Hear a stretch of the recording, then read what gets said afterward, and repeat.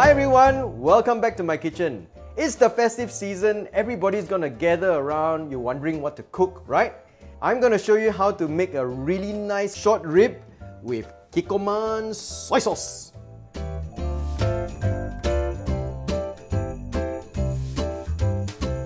Okay, so if you haven't tried short ribs before, these are lovely, but you need to know how to marinate them because they can be a little bit tough.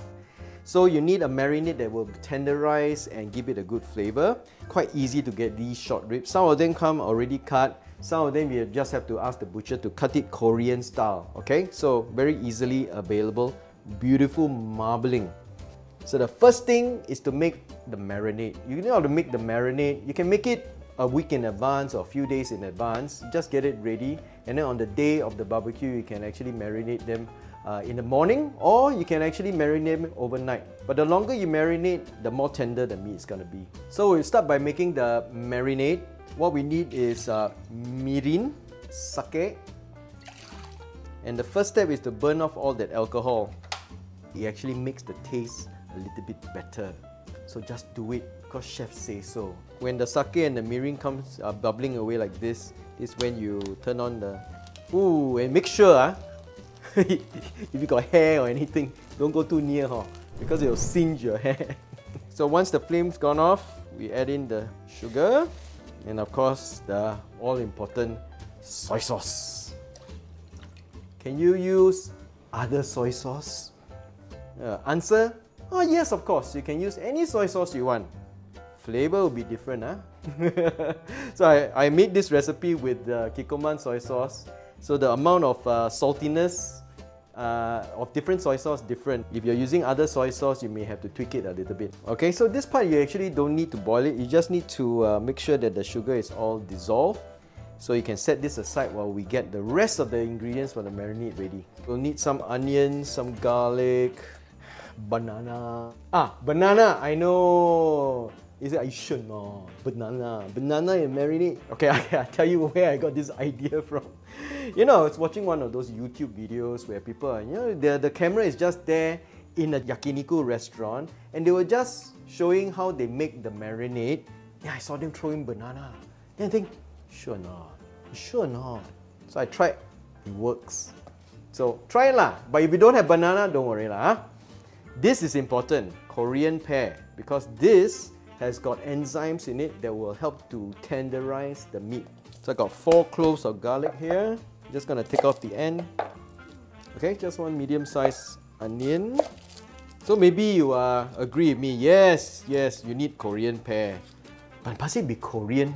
Hey, I went to the supermarket. I can't find Korean pear. But got something that look like this. But China, can or not? Can. Don't have pear how? Use apple lor. Serious? The Japanese actually used apple in their marinade.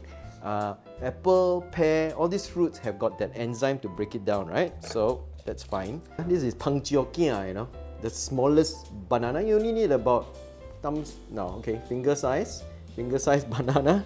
But any banana will do lah. So let's put in all this stuff into the blender, including the banana.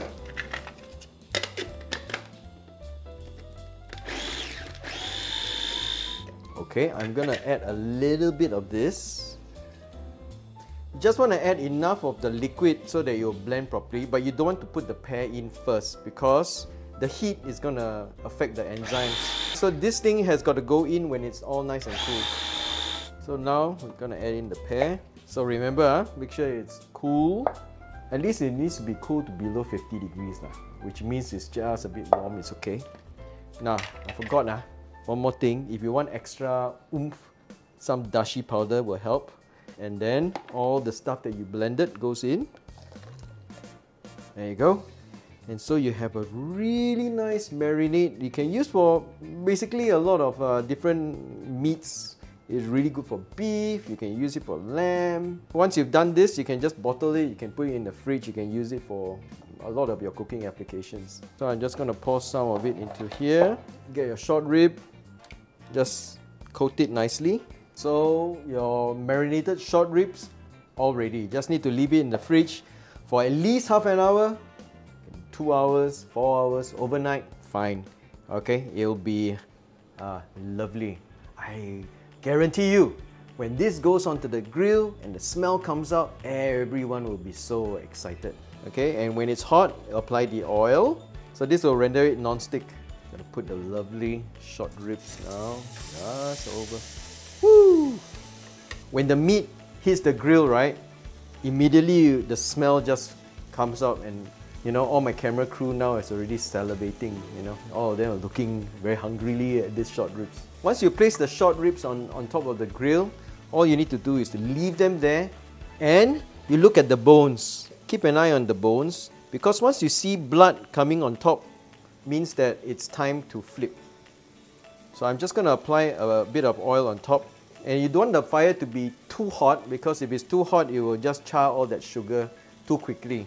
So a nice medium fire, you look at the bone marrow and then you wait for all the blood to come out of the bone marrow, and then it's time to flip. The other trick I have to tell you is once you grilled nicely on one side, alright, the other side doesn't really take that long. So for extra flavor, you might want to add some sesame. I'll press it down a little bit and then I'll flip it over just to toast the sesame a little bit.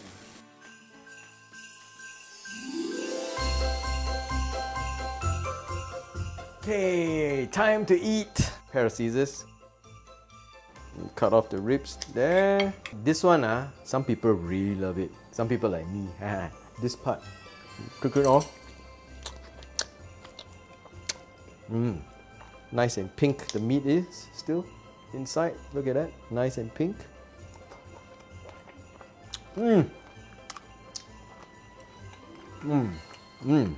It's one of those things that I just really love to eat.